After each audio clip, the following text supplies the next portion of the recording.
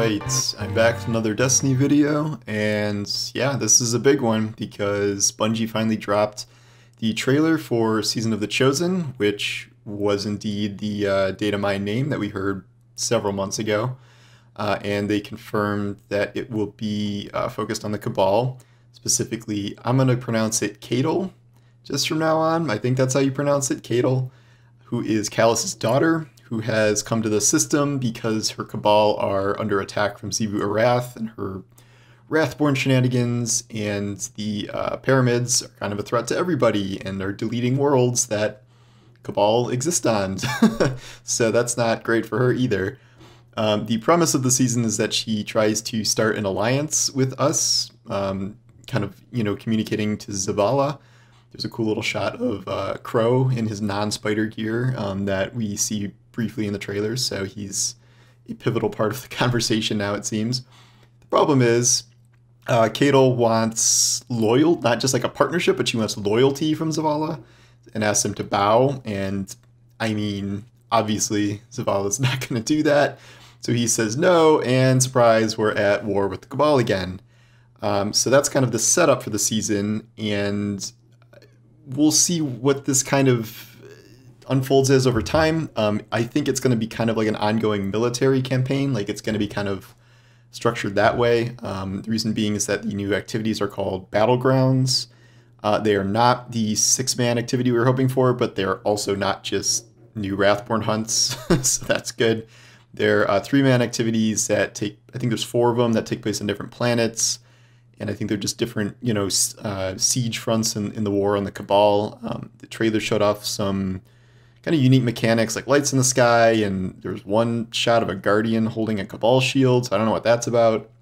But it's probably more than just your typical wave clear stuff if I had to guess, but I guess we'll see. It's also going to be around, till the rest of the year because seasonal activities don't go away now. I think the best way to process all of this is I'm going to bring up the season roadmap that has just gone out to kind of see everything I can cover in some sort of order. All right, so cover the Battlegrounds, and this Helm location is launching right when the new season launches, and don't really know what to make of that. It talks about how we're using that as a kind of staging ground for the battle, and that we are trying to claim the, quote, Hammer of Proving. My guess is that this will be like the, thing you upgrade this season, like you'll earn currency and you'll upgrade nodes that help you in some way in Battlegrounds. For story-wise, my guess is that the Hammer of Proving is some sort of Cabal ritual thing, and if we don't kneel to Caiatl, we have to beat her in combat and it literally says for, quote, an honorable victory, and then my guess is maybe we can ally with them to take on Xivu Arath and the Pyramids in future seasons. So while we will be fighting the Cabal this season, I think the storyline of this should probably resolve itself once we kind of best her and prove ourselves to her and stuff like that. So that's my guess for that. Right away, the Devil Slayer and Fallen Saber Strikes are opening. We don't know if those are going to be kind of integrated into the story or not. They are both obviously Fallen-based strikes, and we didn't really see anything about the Fallen at all this season in any of the preview materials. So I don't know what's going to happen here. Like when Omnigul's strike came back, it wasn't Omnigul. They rewrote that whole strike with a new story. I'm not sure if they're going to do that here, but that would obviously be preferable, and it'd be kind of weird if they didn't do that. And then something I forgot about completely, stasis aspect quests. They did say that we were going to get more stasis aspects in the future. I don't know how many this is going to be. I would assume at least one for each class. This is some sort of ice knife that this person is holding, so we'll see what's going on there. I hope that these quests are a little more interesting than they were previously, where it's just, kill, do these really long checklist chains of things. That is what I'm hoping we do not get again, and I'm hoping they're more interesting than that. And then we have Trials. We've already seen the new Trials armor, and then a week later, the 3rd Battleground will be added, and then a week later, the 4th Battleground will be added.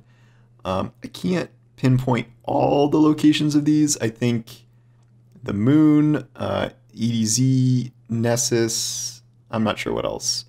The good news is that, there's a big gap between February 23rd and March 23rd, so there might be some secret things in there.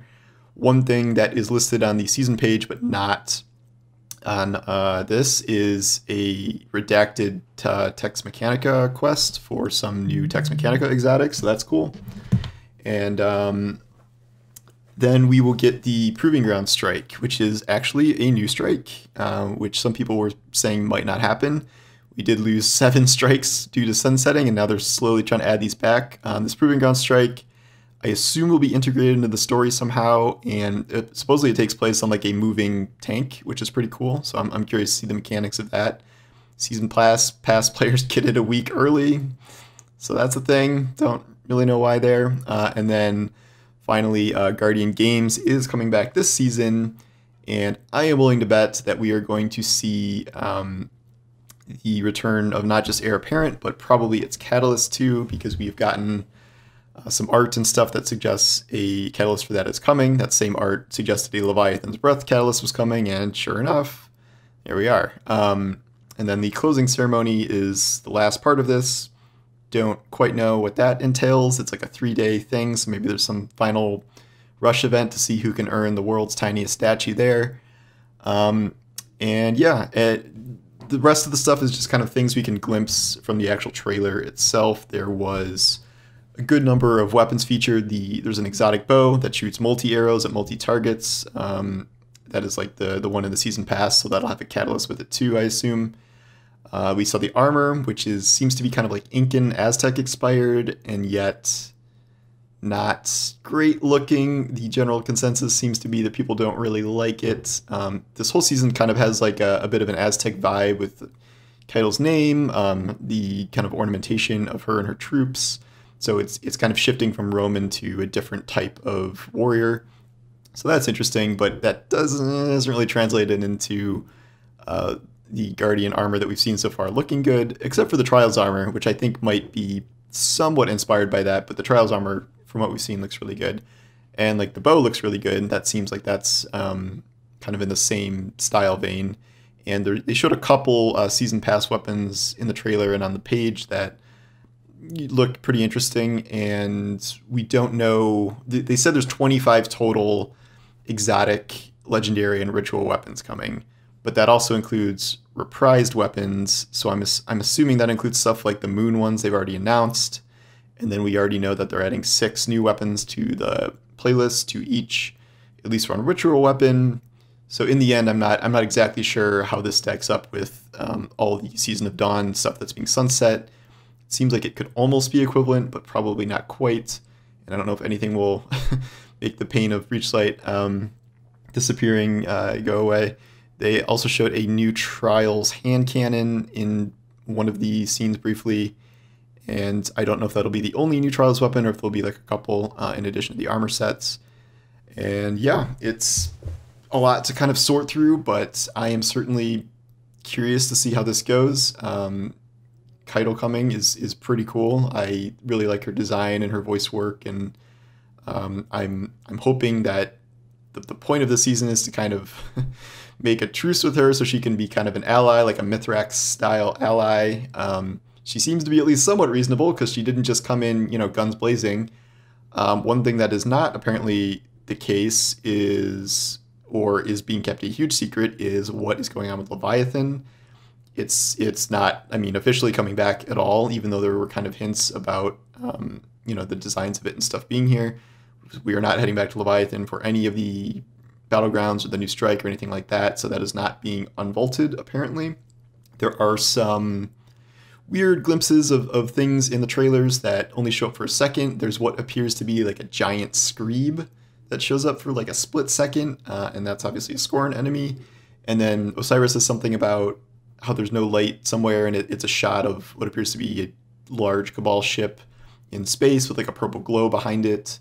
Some are interpreting that as maybe that's, something with Leviathan. I think it would be strange to get through this whole season and then not have anything having to do with Leviathan actually be here, given that Leviathan's disappearance and Callus disappearing with it is kind of a big deal, and this is Callus's daughter, so that sure seems like, we should have something, some exploration of that going on here.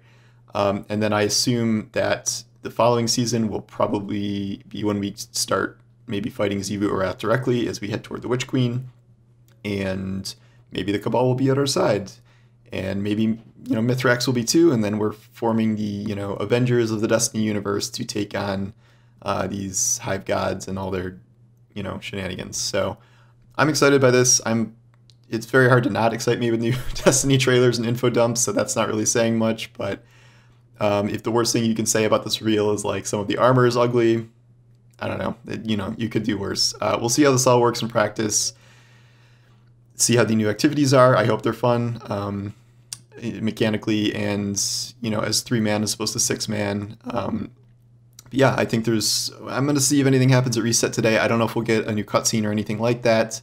By the time you watch this, it may already be after reset and something may have happened or not happened because it's Iron Banner week and nothing really happens and we just got all this info today. So I guess we'll see. But for now, we'll just, you know, wait anything that could happen in-game, and I'm sure Bungie will start dropping more, some teasers. We might get some lore. I think we'll get a press kit for more photos and stuff like that to explore. But yeah, until then, just stay tuned, and thanks for watching my initial thoughts here just a little while after this went live here. And I will see you guys soon.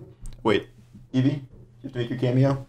She's been here the whole time, but you didn't know. Okay, I think she saw herself on the video. All right, take care, guys. I will see you later.